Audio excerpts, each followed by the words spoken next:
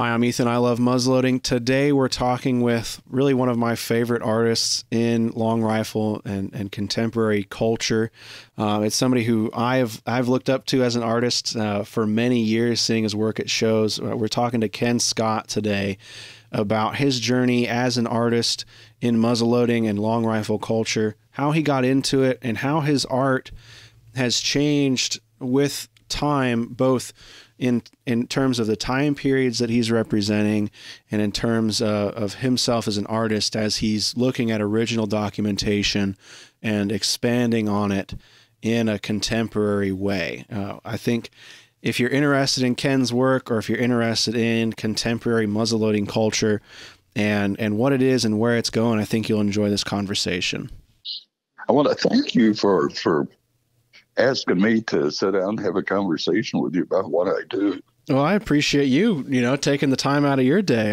I know a lot of people are big fans of your bag, and I appreciate you talking with me about it. No problem.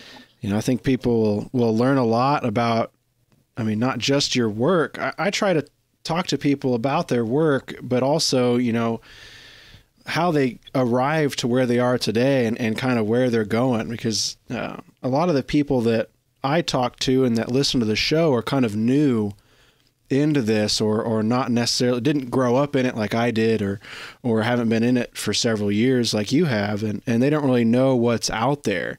And by sharing stories of you and people like you, kind of your journey through this, I think people can relate to it a little bit more and feel a little more involved. They know that they can kind of grow with it over time rather than being perfect right out the gate. Yes, that's very important that people realize there's going to be a learning curve in this, and doing as much research as they can about things and talking to people. And there's just really some neat artisans out there and some neat people in muzzleloading. Yeah, and if you just are willing to approach people and talk to them, you can learn a tremendous amount. Yes, you can. There's so many people that are so willing to share. I think now more than ever, I don't know what's changed, but you can just learn anything right now. It's just great. You sure can. Well, a lot of people, myself included, held on to our secrets for years. I held on to my stuff for years because it really took me about 10 years to figure out the process that I needed to do in order to make my work look like it does. Right. And then after a time, I thought, well, why not share this with people? Uh-huh. It's going to, when I'm gone, it's going to be gone. And if I can help get that out and get some new people interested, it would really, really help the whole muzzleloading, thing, Yeah, it's I feel like there's just like as you're getting, like for somebody like me, I'm still fairly young, and like there's this growth curve for me of starting to do more research and looking at more primary documentation. But I think then too, for somebody like you, you're at a point in your curve as an artist and as a maker that you're kind of transitioning into sharing that. What do you think causes that? Or is it just something that happens with time, do you think? Well, I do think it happens with time because, when you start out, or when I started out, you talk to these older guys and they didn't want to share much and you had to learn it on your own. Mm-hmm. And just all kinds of things. But the sharing, it came to me several years after I'd been doing stuff and figured out some of my processes. And I thought, this really would be nice if other people knew how to do this. Mm-hmm. And so, that's what I've tried to do is to, I teach the workshops and the different things about several factors that I do, whether it's German design or Southern design or mm-hmm. or honey pouches or Proctor or whatever. I just want to pass that on. And what I'm trying to pass that on and teach people. One of the things I really want them to do is take the information that I put out and then build their own style and their own creativity to it. Yeah, there's one thing I think, to look at somebody else's work, be it a contemporary maker or an original, that's in a museum or in a private collection, and try to recreate that. But I think it's important, especially to the contemporary community, that we try to build on that reference material. I know myself, I try to do that and play with that some, because I can look at a book or something and kind of sketch something out and get it pretty close to that original. But it's more fun for me to use what I learned on kind of deconstructing that original from the pictures to then go and play with something that appeals to me more. It's maybe a little bit more of an original idea. Right. And then it becomes your own. Yeah. So that's really a good thing, is saying, I took the information that I found and built on it, and I created something on my own. Mm-hmm. And it's not just a copy. It's got some of the same basics that everything has, but it's something that you can create yourself. And that's a wonderful process, and it's a good feeling when you do that. Yes. I think that's a feeling that people don't, I think if you've not gone through it, you might not understand it, but it's I think a wonderful feeling to make something that is yours, and to finish a project and hold it in your hands and be like, yeah, I made this.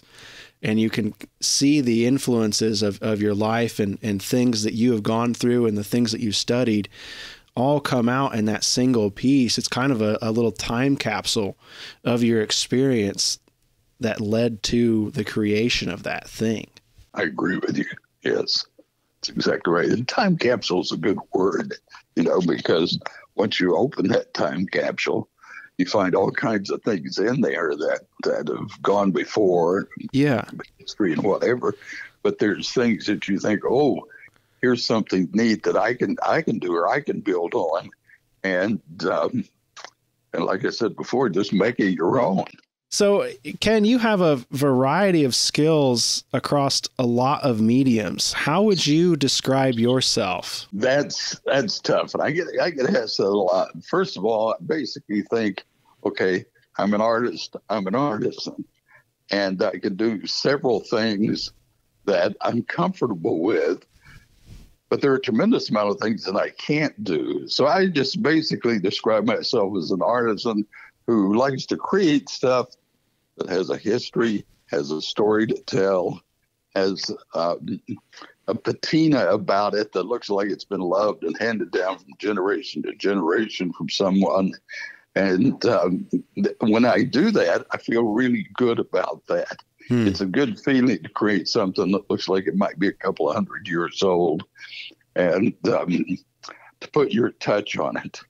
So I would have to say, basically, I'm just an artisan who likes to work in various mediums, and who likes to create something that looks old and looks loved. Your life has taken you across a lot of career paths. Have you always been an artist, or is your more contemporary creative work, did that come later in life for you? Well, I've always been an artist. When I was very young, I would sketch and draw, and I finally got into art school after I graduated from high school, and that gave me the basics to build on. But coming out of art school and trying to find an art job was difficult, so I had to go into several different things. I was in radio broadcasting for a number of years, worked in broadcast news, gathering news, writing news, producing the news shows. I've worked with advertising agencies as a creative director, as an artist and illustrator. I worked in retail. I was the advertising manager for a major department store chain. And, my wife and I started our business. I had been with an advertising agency and was their creative director, and we decided to start our own business to see what we could do. And we did that a number of years ago, back in the late 70s, I think it was. And we've enjoyed that. We've worked together every day, 24/7 since the late 70s. Wow, that's wonderful. How does that go? We've talked to some other, kind of power couples, as I would call it. Is it still the same after all those years working with your wife every day? That's wonderful. It really is. It's wonderful. When we first started that, people would say, "You work with your wife? How can you do that?" And I say, well, if you can't get along with her during the day, how do you get along with her in the evening when you go home if you haven't worked with her, Mm-hmm. So we build we have a great relationship, and we built in the advertising agency marketing firm that we shared responsibilities, but she had her responsibilities as she did. I had my responsibilities that I did. If there was any question or you had any doubt, we would go to each other and discuss that to get the other person's opinion. But the final decision was the one whose area of expertise fit that particular department. Okay. Yeah. And so, worked with her. It was great. She was president of the company. And that's awesome.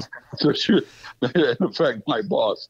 But it was great to work with her and talk about things and share things. And it wasn't like going to work and coming home and your wife would say, "Well, what did you do today?" We already knew what each other did. And, it was good. It was very fulfilling. It really was. Yeah.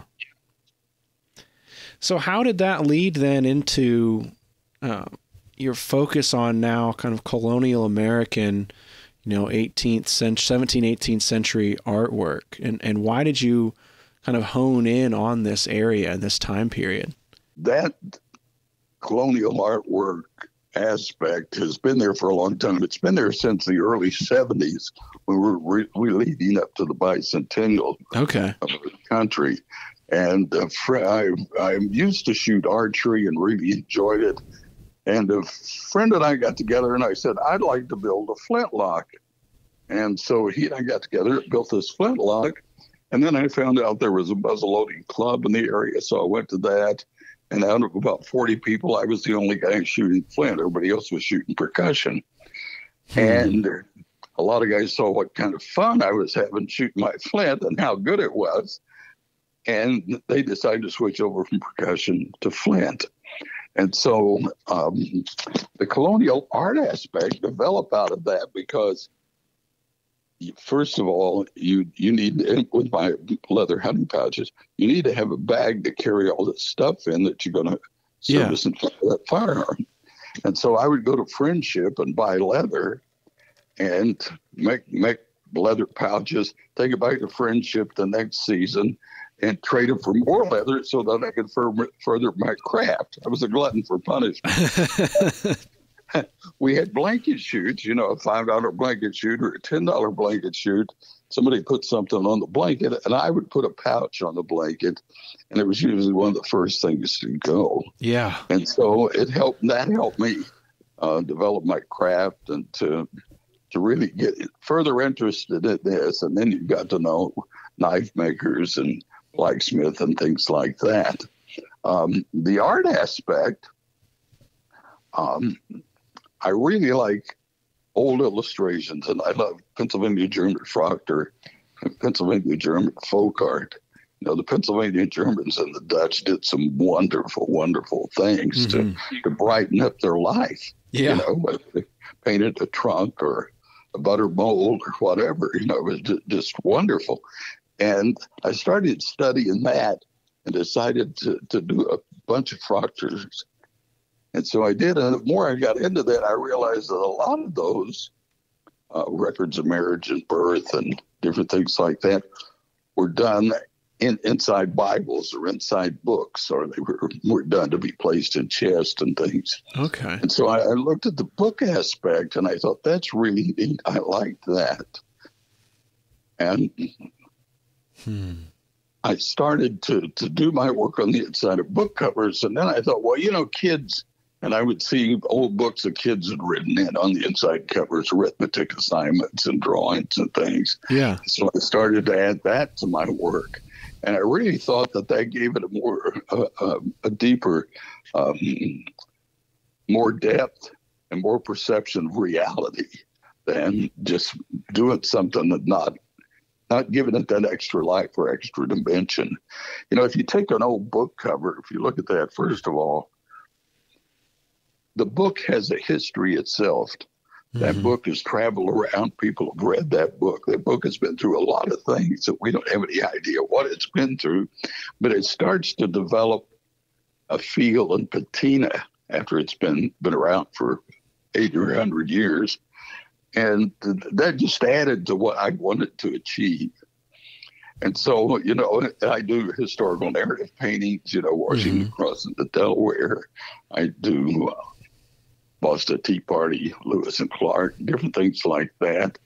And if I look at a historical event and want to do a narrative of that, I've done that several times, but I also will create historical events.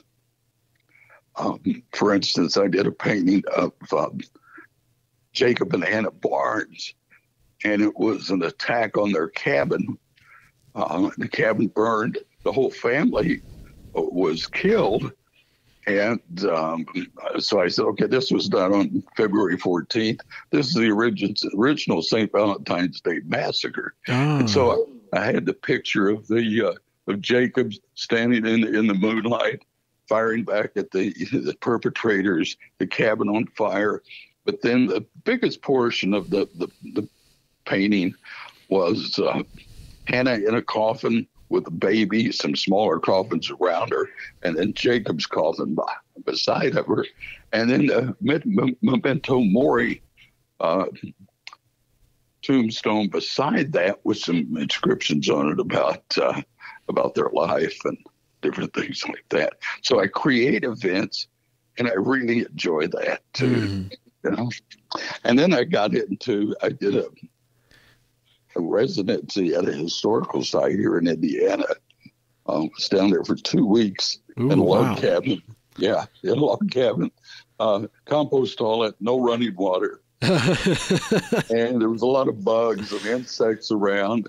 And I started drawing the bugs and insects. And I thought, I really enjoy this. And then I started drawing birds, doing the birds and the butterflies and things. And that's how I developed getting into the naturalist art of early colonial naturalists. I did a study of those guys, and so it just develops. It's just a never-ending process. If you start, and if you're open to research and to just what's available to you, you can take your craft a long way. Yeah, I feel like kind of how we started the conversation, there's kind of that curve or path. And as you continue along that path, there's going to be those little offshoots and those little side trails that you can step out on and go down a totally different route and then find your way back to that main path, kind of like you have on connecting these different forms of artwork, between the bags and the accoutrements and the paintings and illustrations and making them. I mean, they all make kind of your artistic journey, and it's neat to hear you talk about that because it feels as natural as the art that you're creating. You're working with natural materials. There's nothing really man-made necessarily about it because there wasn't in the 17th. In the 18th centuries or the 18th and 19th, I should say. You're correct. It was interesting. My wife and I were out foraging through the woods out in surrounding county out here. And I saw an old brick, and I picked up part of a broken brick. And I said to my wife, and this was just the day before yesterday, I'm going to take this brick and I'm going to see if I can make a pigment out of it to do some painting with, because it's got this reddish color and, it's a natural earth pigment. And so I just want to give that a try and see how that works out. Mm-hmm. So you're right. It is a learning process. And if you see things and you're open to them, you can take that journey a lot further. This podcast is brought to you by ThorBullets. ThorBullets are a premium full-bore muzzleloader bullet designed specifically for modern inline rifles. ThorBullets do not require plastic sabots or belts to be fired, meaning less cleaning for you between shots. The patented copper base creates an airtight seal, giving you greater distance and accuracy. Thor's unique engineering allows the bullets to retain 95% of their weight upon impact, and the controlled expansion ensures large, easy-to-follow blood trails. Thor bullets are currently available in a 50 caliber version that is sized to your specific bore. Thor is also expanding into a new 45 caliber bullet designed for faster 1 in 24 and 1 in 22 twist inline rifles. For more information on these great bullets, visit www.thorbullets.com. We'd like to thank ThorBullets for their sponsorship of this podcast. This podcast is brought to you by Muzzleloader Magazine, the publication for traditional black powder shooters. Since 1974, Muzzleloader has been the leading magazine devoted to traditional black powder hunting and shooting. Each issue is jam-packed with articles on hunting, shooting, gunsmithing, do-it-yourself projects, living history, American history, book and product reviews, and much, much more. Muzzleloader Magazine is the best traditional muzzleloading magazine, bar none. I'd like to thank Jason at Muzzleloader Magazine for his continued support of I Love Muzzleloading and the I Love Muzzleloading podcast. I don't care what you're into. If you're interested in muzzleloading, this is the kind of magazine I think you need to check out. I've been a fan of Muzzleloader Magazine even before the sponsorship. I've always been impressed with what Jason has been able to put out with Muzzleloader Magazine, and it really means a lot for him to be supporting I Love Muzzleloading and our efforts over here. Thank you, Muzzleloader Magazine, for your support.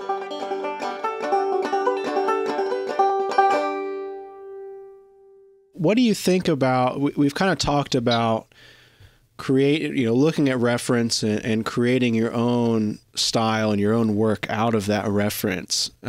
When it comes to, though, like historic recreation, have you done any of that for like a museum or anything or something like that? Or is that the kind of thing that you're not necessarily interested in because you can't be so creative, I guess? Yeah, I have done some for a couple of museums, but it's not really what I'm interested in. I want to take it beyond that, because if you look at the books, the stuff is a lot alike, and it's done basically the same way, so it doesn't give you that creative spark. Yeah, I like to talk about the natural progression of this over time. Like muzzleloading culture or long rifle culture, it never really stopped. It may have dwindled quite a bit, but I really enjoy the connection of seeing contemporary work like yours and then looking at a bag from, say the 50s or the 40s or 30s when you kind of had a resurgence of this, and then skipping back then to when that was a primary use item. In the 18th and 19th centuries. And there's just a neat, you can draw that lineage and you can see how that has changed as an art form over time. And I think what we're doing today, you can draw that line and you can see it continuing into the future. Yes, I agree with that. And if you look at, just take the gun builders out there, you can see what they've done, over the last 50 years and where that started in the early 70s, let's say, and has progressed to today. There's a big difference. Oh, yeah. There's a huge difference. I mean, you look at the quality of guns being built now, and if you get the chance to look at some originals, I mean, you're working in totally different time periods with a lot of different materials. We have a lot of advantages now. But there are people out there making some incredible things right now. It's magnificent, I think, to see it continue in such a wonderful way. Yeah, I agree with that. It really is. And then if you look at some of the gun builders and some of the artisans in the long rifle culture, they've taken that and then they'll put their own touch to it. And I'm going to mention a couple of names, and I don't, if you look at Ian Pratt and Ken Hagen's work, those guys have got the skills down to make a gun, but they've got the creative knowledge and the wherewithal to make it their own and take it to that next step, whether they paint on it or whether they carve on it or whatever. You can tell that they've taken that basic idea and made it their own. And that's what's exciting about this. And as you know, as I go through places like the CLA events and some of the other events I go to, it just excites me to see people that are doing exciting things like that. Yeah. Yeah. There's something about, like what I keep bringing it up, but there's something about working from that reference material and then making it that next thing. What do you think, for somebody that's maybe a young person, they know your work and maybe they're kind of learning a little bit more about your process. Could you talk a little bit about the how and the why you go from that original reference material to that creative thing? I realize that I'm asking you to define kind of a creative process here, but are you sketching out in a sketchbook, or are you working by reading journals or things, or how do you go about that, making that kind of new thing? And how would you explain that to somebody who might not be there yet, but wants to be? Well, if you're looking at honey pouches, first of all, there are a few books that are pretty good that's got some original honey pouches in them, so that you can look at those, and that gives you the basis.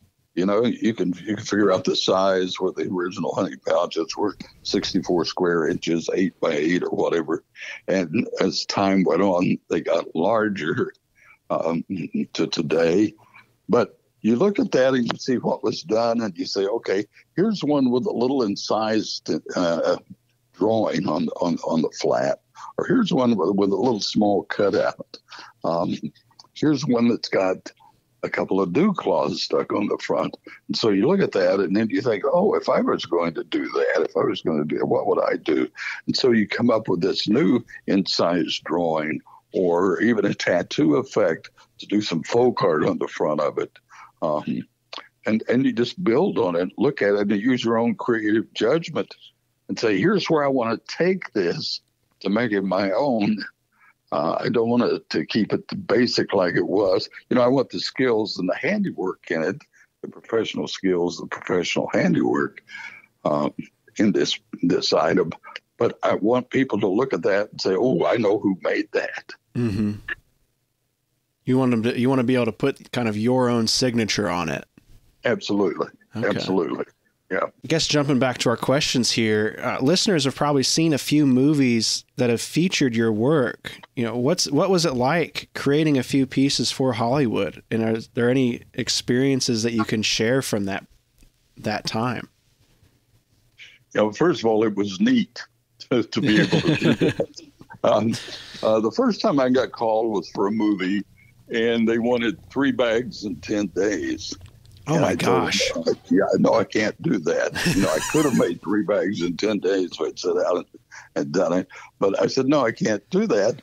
And the quality is going to be there. And they said to me, well, it's just a movie prop. And I said, yeah, but after the movie's over, it's still my work. And it's going to end up someplace, and people are going to look at that and say, well, this isn't done the way it should be done here. It's just thrown together here. This is like... it's a mess, from an artist's standpoint. Yeah. And I said, well, I'm going to pass on this one. And then after it was over, I thought, oh, well, that was probably my chance to get in the movies with some of my stuff. So I decided, my wife and I talked, and we said, well, if they ever call again, we'll clear the board and we'll see what they're going to do. So, got a call from another studio was doing a movie. They wanted a bag, wanted me to send it out to them. They were going to review. They had some other people working on bags, and they were going to review them in a meeting and decide what to do. And I thought, okay, it's not unlike the advertising business where you show somebody a campaign and let them decide what they want to do. And they may call out a couple of other people and then pitch the best idea. Yeah. But time went on, a couple of months went on, and I hadn't heard from them. And I thought, I'll give these guys a call and say, what's happening? And so I called them, and they said, oh, we just had the meeting yesterday. The main actor tried on all the bags. He likes your best. That's the one we're going to go with. Wow. I said, great. Okay. Now, we need, I think it was 2 they wanted. I was thinking the other day where it's 2 or 3, but I think it was at least 2 that they wanted duplicates in case something happens when they're filming a movie, something happens to that prop. They can't start the movie over. They just pull another prop that looks just like it out of the prop room and go from there. Okay. And so I did that, and I got a call for another movie, and they said, we would like for you to make a couple of pouches. We know basically what we want them to look like, the time period. We discussed all of that. And so I said, okay, I'll make up 2 prototypes and send them out to you. So I sent those out, and they called back and said, okay, we want prototype A. I said, okay, so I can get you down to one of those and get it out to you. And they said, the star is going to wear this. Well, what happened was, as the time went on, the costuming director decided, no, I want that one. Another person in the movie, another one of the main characters to wear that one. I want the star to wear something else. And so it was still in the movie, but it wasn't the main character. It was like a co-star. Okay. And then they also asked for additional props, some leather-bound journals, some writing instruments, and some things like that they knew that I develop and make. But it's a neat thing. And one of the things that's interesting, when you say, yeah, I'll do it, they FedEx you a check the next day. Really? Yeah. And so you cash the check, you're in the game. Right. So you better go. Yeah. They've got the hook set at that point. Yeah, they're good. Yeah, they're good pay. They really are. And it was neat to be able to do that. And it was kind of an ego booster to say, yeah, I've got some stuff in some movies and, whatever. Hollywood. Yeah.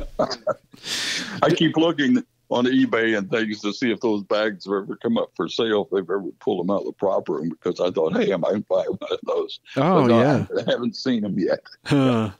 Maybe someday. We'll have to all keep our eyes peeled for that one. Yeah. So did they ever say how they found you? Was it the books or the magazines, or? It was actually one of the prop managers, set designer, excuse me.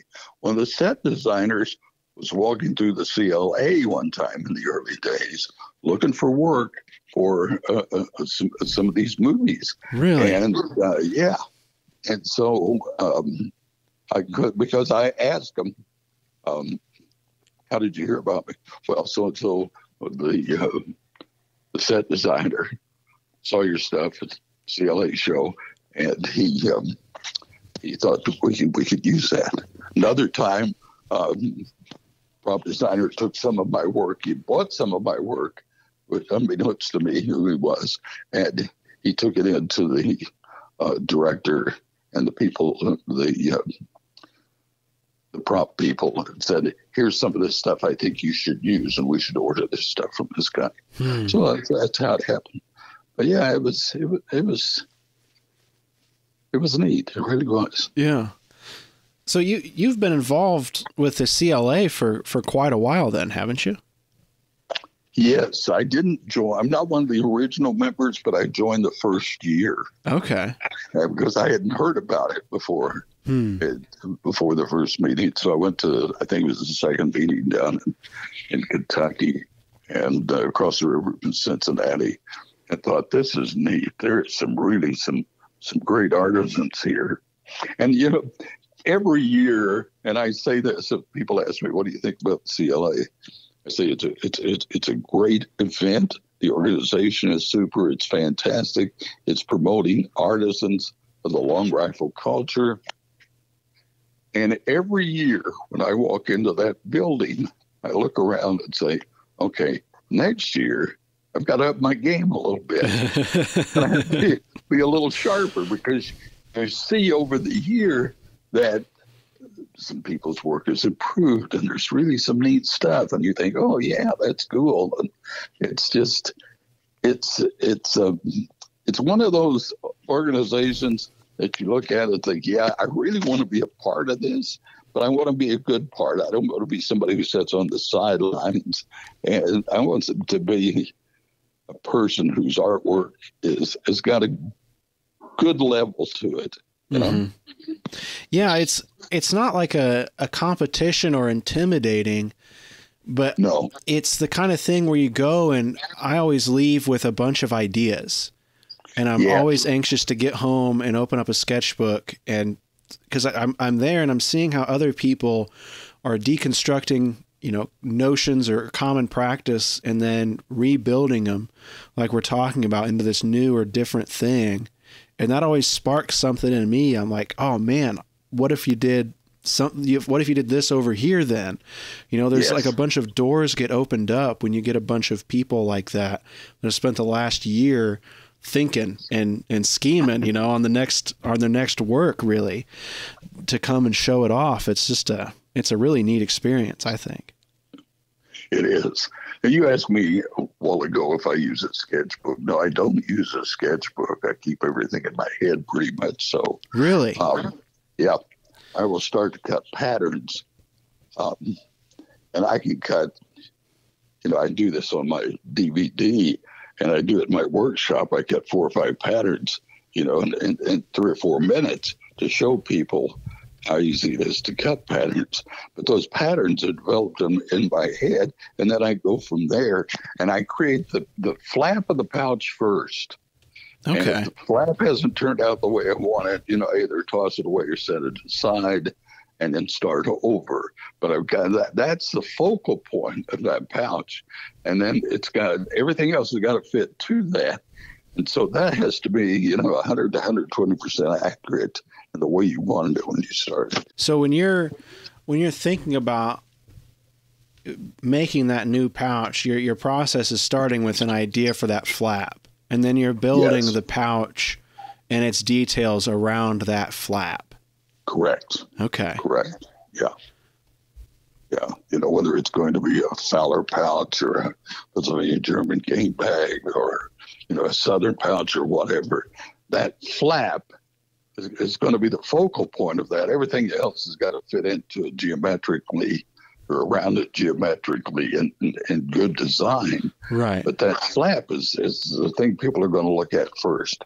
And if it's not right, you know, it's not going to be worth, you know, hanging on the hook. Right. They're just going to go on, you know, almost like when you're thinking about a composition with a painting or a photograph, you know, you have to have that focal point that catches people, or else they're going to move on to the next thing. Absolutely. And I've thrown away pouches. I've thrown away flaps, you know, and people say, what? Yeah. You know, and I used to make a pattern for every pouch I was going to make. And I had two large filing cabinets full of patterns. Oh my gosh. And, yeah, I did. And it's interesting. About 3 years ago, we moved. And just before we moved, I took all those patterns and threw them away. Really? And I jokingly said, you know, there's some neat stuff here, and I could pass it on. But I'll tell you what's really going to happen to this, if anything happens to me, it's going to be auctioned off in the estate sale, and somebody's going to bid $3 for all these patterns. So I'm just going to toss them away. Well, it gave you the opportunity, too, to kind of start fresh. It did. It really did. And move past that, huh? Yeah. So as an artist, I'm curious, because you've been around, you know, pre-digital age. You were creating a lot of artwork pre-digital age. I've mostly grown up in the digital age. Has your work and has Longrifle culture changed going from the analog to the digital age? For me as an artist, when I'm looking for something, I can just, like this morning or today at lunch, I was sitting in the office and I was looking up original journals of surveyors that were coming across the Ohio and surveying into Indiana. And that was just at my fingertips for me to be able to go out and find that. And I can then put that into the stuff that I'm making. You know, has the accessibility of that information changed how people are recreating and making their own artwork, do you think? Or do you think that the artist is still independent of that access to information and it's not really changed a whole lot You know, I don't think the artist is independent of that information. What I think it's done is created a lot of artisans who are copying people's work. Mm-hmm. You know, the internet's a wonderful thing. It really is. And the research you can do, and I always say you cannot do too much research. You know, you're looking for the journals of surveyors. People look up honey pouches. People look up knives. People look up all this stuff. And it's great, like I said at the beginning of our conversation, if you're going to build on it and make it your own. But if you're going to take somebody's work and say, oh, I'm just going to do this just exactly like this, that's where it kind of falls down. Right. Yeah, but the internet's a wonderful thing. The amount of research, you can't possibly get that much research in a library pre-digital age. Yeah. I enjoy it too. I mean, obviously a big part of what I talk about is the community involved in muzzleloading and living history and long rifle culture, that it's not just at the annual shows that I can meet up and talk with people. I can really see what everybody's doing and making year round and kind of get a taste of that all the time, which I think is really fun. It is fun. Yeah, it is fun. It's nice to see, you know, on the internet, on the different social media, people post stuff and you think, oh, that's neat that they did that. I really like that. And it's good to see them doing some neat work like that. Mm-hmm. Yeah, it's enjoyable. It really is. So where do you see this community going in the next 5 to 10 years? And what do you hope to see? You know, if we sit down now in 10 years from today, you know, where do you think that the long rifle contemporary makers space, you know, what do you hope to see in that? It's not a real bright future, in my opinion, because, you know, number one, you and I probably will not be able to sit down at another 10 years. I'll probably be long gone by then. Oh. But a lot of people in the long rifle culture are my age. And so we're aging out of it. And by aging out of it, I mean, we're passing on. Mm-hmm. You know, we need more younger people. And it's good to see things like the CLA with their scholarship program and stuff that Paul Fenwell is doing with the new artisans' work to get younger people involved. We need more younger people involved. And I'm not sure in the next 10 years if we can get that many young people involved in this to keep it going like it is today. I believe it'll keep going, but maybe not with the large numbers. Mm-hmm. But I hope to see it keep going, and I hope to see the creative level will get even higher than it is today. I hope that, you know, in 5 or 10 years, people are doing things that we can't even imagine today. Yeah, you know, and the way that they've created that and the look that it's got. Yeah, I think that's a good way to put it. That, you know, we hope that there are people making stuff then that we can't comprehend right now, because that means that they're growing and learning and transforming it into the next thing. Yes. I really like that. Yeah. Yeah. Doing that. They're doing that research. They're studying other artisans and then they're building on that. And that's the neat stuff, you know, to see them do that. Yeah. You know, there are a lot of young inspiring artisans have come into the CLA in the last 5 years, and I look at some of them, and I've even had workshops with a few of them. But you look at them and you see their work where it was 5 years ago and where it is today, and you think, wow, they have come a long way. They're doing some neat stuff. They're doing research. They're talking to people. They're finding out what's out there, and they're building on it to make it their own. Well, and, you know, not to butter you up, but I think, you know, people like you getting out there and sharing some of your processes that you've developed and being willing to kind of guide people through that really allows people to step, I guess, further into that and jump ahead almost. You know, if somebody can take a class with you, they can skip forward a little bit in time in their journey and continue on that process even a little bit more. So, I mean, I thank you and anybody else out there who's sharing what they know to help keep the next generation going. Well, thank you. Thank you. That's quite a compliment. I appreciate that. No, I mean it. I've known a lot of people that have passed on, and it's always sad to see them go. But when you know that they have given back and they have passed, even if you just spend an afternoon with just one person, you can then see the person who's passed in that person. You know, every now and then you see that. And I think that's just a really special thing to carry on. So I get passionate about that. From my perspective, it's a two-edged sword because I teach workshops. I put out the 2-set DVD, sold patterns, all kinds of stuff. And what really disturbs me is the fact that I go into a show and I can walk down the aisles and tell you the guys that have watched my DVD, but they didn't take it to the next level. And right. That's what I'd really like for people to do. That's one of the things that I expound in my workshop. You know, I'm giving you all this to build on, you know, don't just go copy my work and, you know, take it and make it your own. Yeah. But, you know, so that it's a two-edged sword for that. We're going to find that in anything where people who enjoy just doing it to a certain level, and then you're going to find the artisans who want to take it even to the next level. Yeah. Yeah. They're kind of there's the people that I guess just want to go out and drive the car. And then there's people that want to make it into a race car and go the extra mile. Absolutely.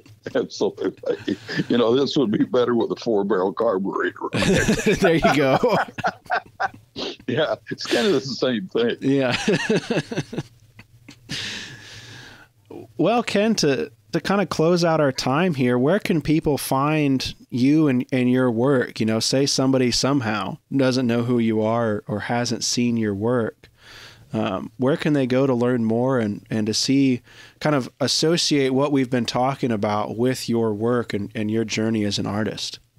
Well, I've got a couple of websites, kenscottpouches.blogspot.com. It's got a lot of my leather work on that. And then my paintings and the flat art is on AmericanFrontierArt.blogspot.com.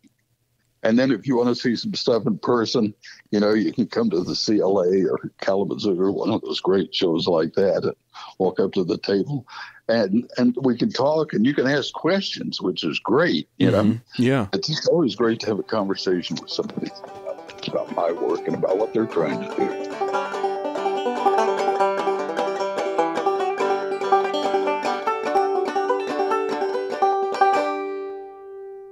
I'd like to thank Ken again for coming onto the show and taking time out of his day to talk with me. It's really interesting to hear about how he looks at this artistic process and talk to him about going from, again, that we talk about it a lot, but that original documentation and expanding on it and making it our own. I think when we look at muzzleloading history and we talk about it continuing through time and never really stopping, I think that's the kind of thing that we can look forward to in the future of muzzleloading culture, where we're honoring and respecting the past, but we're not locked down to it. We're able to look back on it and input our own experiences into it as we move forward through time and honoring those traditions and building new ones. So I hope you've enjoyed this episode. A little bit different than we've done in the past here. We weren't necessarily talking about burning powder, or running around in the woods wearing funny clothes, but it's, the kind of thing that it's fun for me to get these different perspectives, and I hope it is for you too. I really enjoy Ken's work, like I said, and I hope you do as well, and I hope you enjoy getting this insight into Ken and how he works here. I'll have a link in the show notes and the description, as well as a blog post at ilovemuzzleloading.com with photos of Ken's work and links to his website and his social media pages, where you can find out more and see more of Ken's work and see how his process goes pictorially. It's hard to describe really and get the full impact of it in audio form here, but I encourage you to check out some of the photos and the visuals that Ken publishes and that we'll be linking here with the episode to really complete the ensemble of what Ken is talking about and get a greater understanding of it. As we head towards summer here, I'm planning to get out to a couple local shoots and events here. I'm going to be doing some traveling, which I'm excited about to hopefully bring you some more insights into muzzleloading culture and the muzzleloading event space as we've kind of moved on past the rough couple years. And I think we're heading back into more of a normal space here in muzzleloading, which is really nice. There's a lot of great events going on. I encourage you to check out ilovemuzzleloading.com to see some of our muzzleloading event schedules that we have there. We're trying to post some of the flyers and information about muzzleloading events from around the country there. But I also want to take a quick side note here and tell you about reenactingschedule.org. It's not sponsored or anything, but Frank Jarboe is making this website as a go-to resource for living history events around the United States. No matter your era, I think here in the U.S. it's going to be predominantly French and Indian up through really the mid to late 1800s. But this is going to be a catalog of events. It's free of charge to browse and look at, free to plan some of your travel season. And I really encourage you to check it out. I think Frank is doing us a great resource here by making a one-stop shop to be able to find these events and plan travel to them. I've received a lot of questions over the past year about ways to support the show and the website. Based on just some of the demand I've had, I made a few I Love Muzzleloading hats like you see me wearing at an event or in a video that you can check out at ilovemuzzleloading.com. All the proceeds go to help keeping the website going and help me take some extra time out to record and travel to some of these events. No pressure, not really asking for a handout, but just if you want a hat, if you've been asking for one, we do have a few of those on the site now. That is all I have for you today. I really appreciate you listening. If you've listened this far in the show, thank you. We've had a nice spring, I think, here for the podcast, and I have quite a few more interviews lined up here as we head into summer. I hope you'll enjoy them. As always, if there's somebody out there that you'd like me to talk to on the show, please reach out and ask me. Shoot me a message on any of the social media platforms